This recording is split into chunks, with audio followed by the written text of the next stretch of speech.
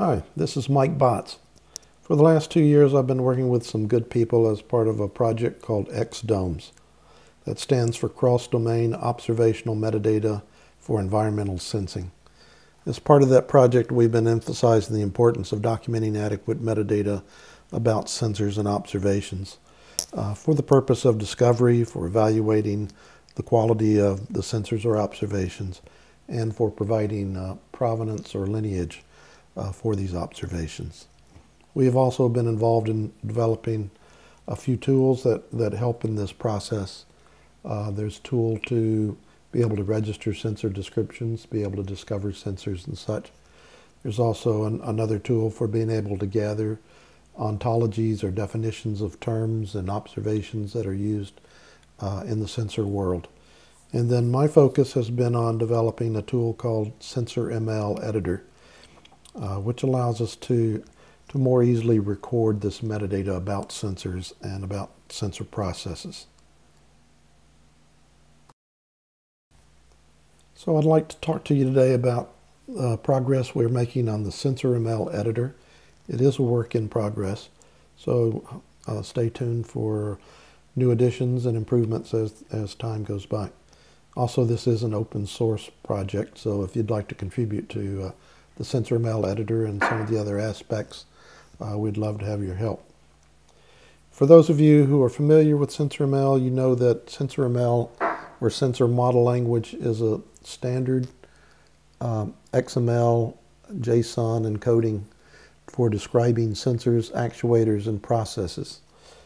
It is very robust and very flexible, which can also lead to some complexity in building SensorML descriptions.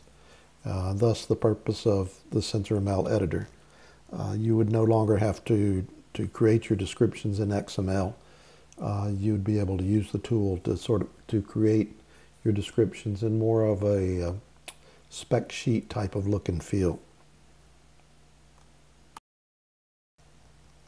In addition to providing a user-friendly interface for you to create your descriptions of sensors and other processes, SensorML Editor also has the advantage of utilizing profiles and extensions that can be defined in Relax and G.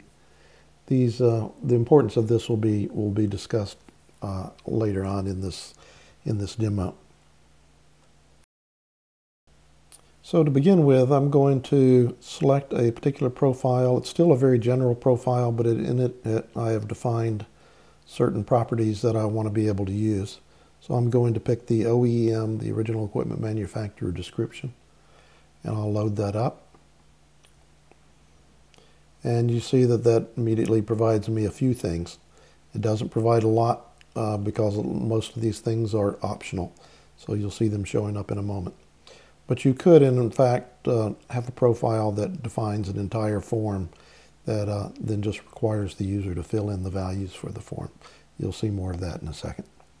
So the first thing we need to do is go into this Add Section part. So I'm going to hit the green arrow, and here's a list of types of things that I can put in my SensorML description. So I do want to have a textual display, I do want to have a name that's displayed, and I do want to be able to add some keywords. So you see I've clicked all of those. And then the next thing I would like to do is to be able to have identifiers. Identifiers are just various means of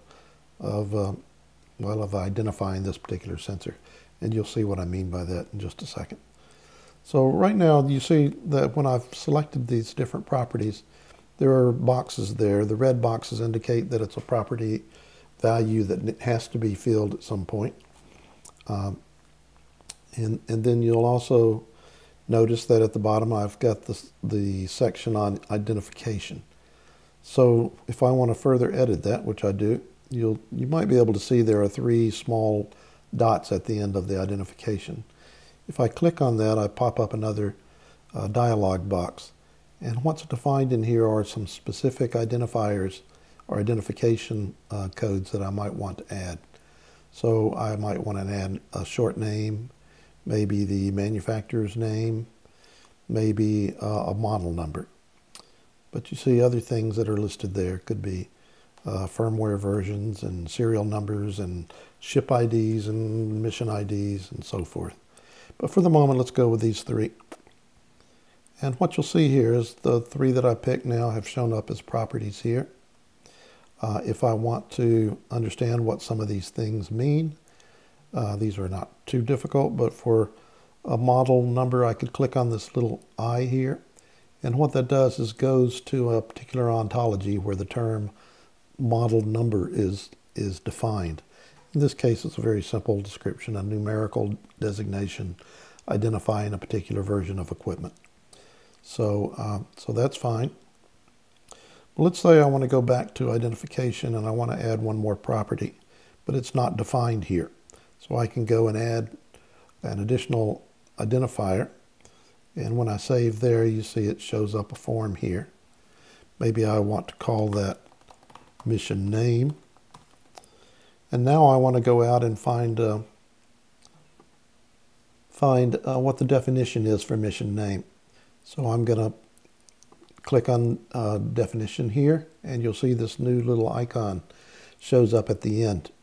What happens there is when I click on that, I'm going to now be searching some ontologies that I've picked, either in this case an XDOMS ontology or an MMI. And since I'm looking for a particular term with a name, I'm going to deselect description so I don't get tons of things showing up. So here I'm going to type in the word mission. I'm going to hit return. That's going to go search these the XDOMS ontology. And I know there's a lot of particular definitions that are pretty big and lengthy up there. But what I'm really looking for is this guy right here called mission name. So when I highlight that and hit save, then now that becomes my definition. And you'll see that all these definitions are resolvable URLs that allow you to point to and to read what the description is of that particular identifier. So I'm going to save that. And then I want to go back and add some more sections. So I'll go up here to the add section box again. And in this case, I'll go ahead and pick characteristics. So when I click that and I save, again, I have characteristics here with the three small dots at the end. Again, I can do the same procedure. I can click on those and see what options I have. In this case, there's some predefined properties that I might want to use, things like physical properties.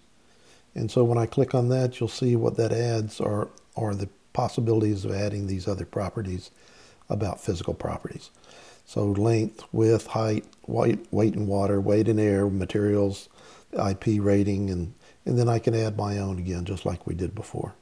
So maybe I'll just go pick the length, the width, and the height, and we'll go with that. So now I save that, and again you'll see this has set things up so that I have these now showing up more or less as a form for me just to be able to click in here and provide the value for them.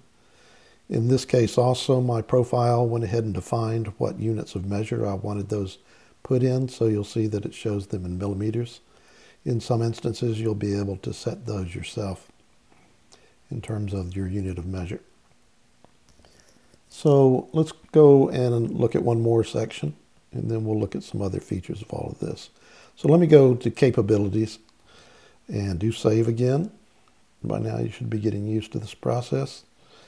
And now what I've got are some other various capabilities, such as measurement capabilities, operating environment, survivable environment, and other things like that could be created in terms of profiles, or if you want to, you can actually define your whole list right here in the editor.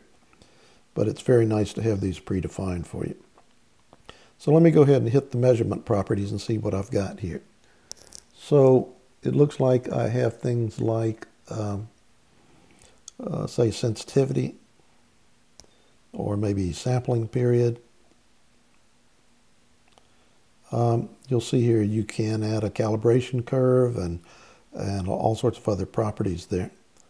So let me go with that. Whoops, let me go ahead and just add operational environment. And you'll see here you've got things like the operational temperature and so forth. Down here you see survivable ranges and so forth in terms of when you can trust measurements and so forth. But I'll go ahead and just take one of those out for the moment and put in, say, operational temperature.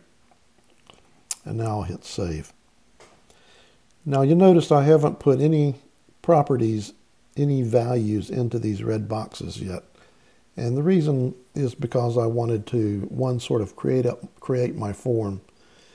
And one reason this is important, and you can fill in values anytime you want to, but what I wanted to show you was that we could actually now create a profile by saving to relax in G. And you'll see that that's what that is done right there. I can save that and use that later for bringing up this form again. And so now this becomes a reusable form that someone could just receive at this point and be able to go in and start to fill in the values that it's looking for. So that's one of the important things. The other thing is you can now, even at this point, you can start to save this as an XML file.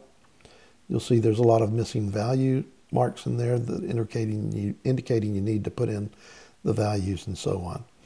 If I wanted to save that, then I can click save and it gives me a copy of it.